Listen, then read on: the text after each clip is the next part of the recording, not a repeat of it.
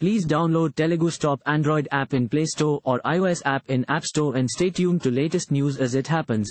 Dubai, December 17th. Ahead of the IPL auction happening on December 19th in Dubai, Gujarat Titans director of cricket Vikram Solanki expressed excitement amongst the team think tank aiming to fill the 8 vacant important slots for completing their side ahead of the 2024 season of the tournament. Gujarat, the IPL 2022 winners, have to fill 8 slots, 2 of which are overseas, with a purse of 38.15 crore Indian rupees. They will be aiming to fill in the hole left by Hardik Pandya's trade to the Mumbai Indians, of a batting all-rounder who can chip in with some bowling overs. They also require an overseas fast bowler and an Indian wicket-keeping option. Really excited about the auction. I'm sure all teams will be as excited as we are. We have got some big decisions to make as far as who we are likely to go for.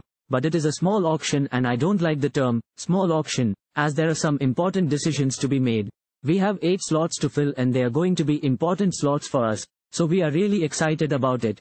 We will go about it exactly in the same fashion as we went about in the first 2 auctions. We had continued discussions up until now and will continue to have them right until the auction, said Solanki in a video posted by the franchise on its social media accounts. From 2024 season onwards, Gujarat will be led by Shubman Gill and Solanki stated the team management will be giving him the required backing for nurturing his leadership skills.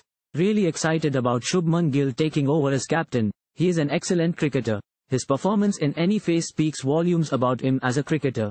It is really interesting time for him because it's about him stepping up in the leadership role. He had a leadership role previously by the simple fact that he has a personality of a considerate cricketer.